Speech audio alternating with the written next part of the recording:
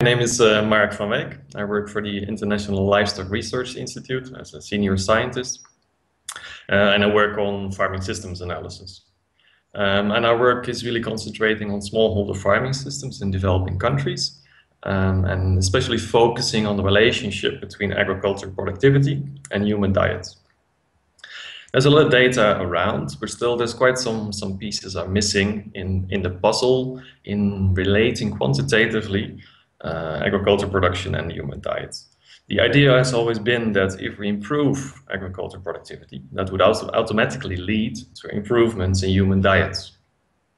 However, the data that are available show that that relationship is actually much more complex, and gender equity, and especially the control women have over cash and food production, seems to play a very important role in mediating those relationships. A major problem is that at the moment there are very few harmonized data sets available that can result in sort of generalized relationships across farming systems. Does that all work out? What is determining those relationships, and how can we improve those relationships? So our solution is to develop a new tool that's called ROMIS. It's the Rural Household Multiple Indicator Survey. And we have now applied it across a wide range of systems where we have standardized data available across a range of performance indicators of those farm households. And so we have now data from Central America, Sub-Saharan Africa, South and Southeast Asia.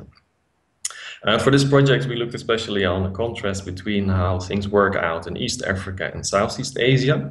And the contrast is quite clear. For example, in East Africa, if farmers increase their market orientation, so they try to produce more cash with their food production, then that does not automatically lead to improved human diets. You know, the cash is spent in other ways rather than buying more diverse foods. Whereas in Southeast Asia, where the women have much more control over the cash and over the agriculture production, it does lead to improved diets. In East Africa, increased market orientation only leads to more improved human diets when it's also accompanied by more diverse crop production, which is typically the food production side is controlled by women in East Africa.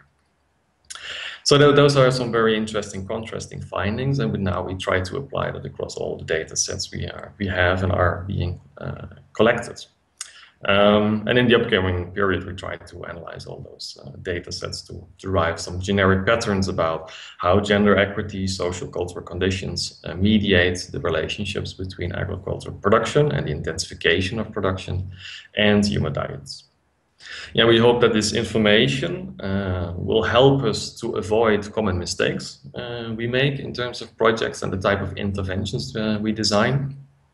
So, for example, in East Africa, legumes are often considered the women's crops. The women control the production and the use of the crops within the food and within the diets. But if we would, for example, improve the market orientation or the market access of these crops so that they can generate cash for the families, it's often that the men take over. So if we know these problems and we know these constraints, we can design more realistic interventions that do not fall into the same traps as we have always fallen in the past years, in the past decades, you could say. So it helps us to design more realistic interventions and to also be more realistic about the effects we can expect from certain interventions. Yeah, and hopefully in the future it will also allow us to design new interventions that can improve the imbalance in gender equity.